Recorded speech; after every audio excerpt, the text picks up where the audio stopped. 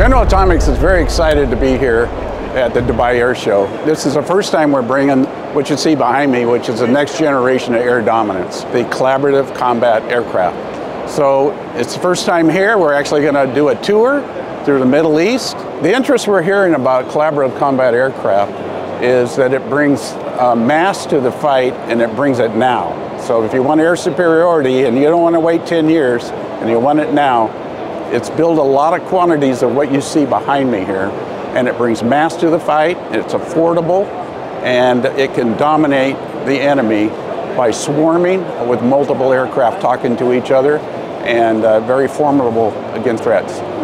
So in the Middle East, we're seeing interest in both air-to-air and air-to-ground missions.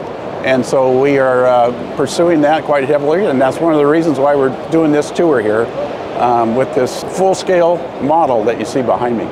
For the YFQ-42A program, we're currently under contract with the U.S. Air Force, and we're in the middle of development, and in parallel with that, we are ramping up into full-rate production. We've flown our first 2 aircraft to date. Tail 3, 4, 5, they're coming right behind it, and it's going into full-rate production. And by the end of next year, we'll be punching these things out. If you think about our Gambit series, what it is, a very adaptable aircraft series that takes a common core and applies it to various missions. So what you see behind me, the YFQ-42A, is really a series out of the Gambit aircraft. So it can be missionized per the customer's needs. What the Gambit series allows us to do is to lean forward into the production line, so forecast, if you will, so we can get the production line moving, and then as customers' requirements change, at the end of the production line, we can add on the kits that make the mission for them. So a big part of the Gambit series is having full autonomy once you get into the mission, meaning you have man on the loop, not man in the loop.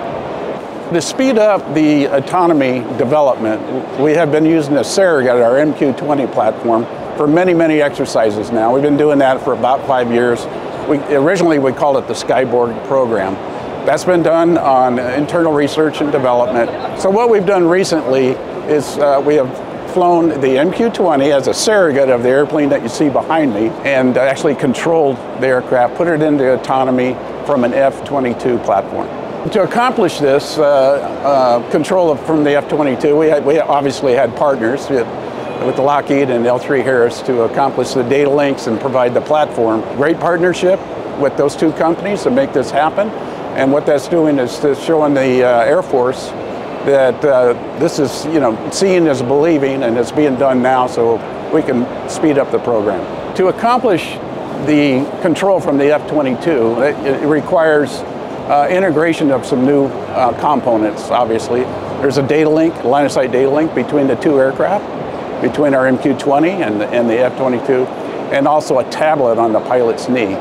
So the pilot can grab the airplane from flying in semi-autonomous mode into autonomy. And that's man on the loop once you get to that point. And that's really the whole goal of this program, is to link up like a loyal wingman, take this airplane into full autonomy mode, and stand back and watch them do their thing.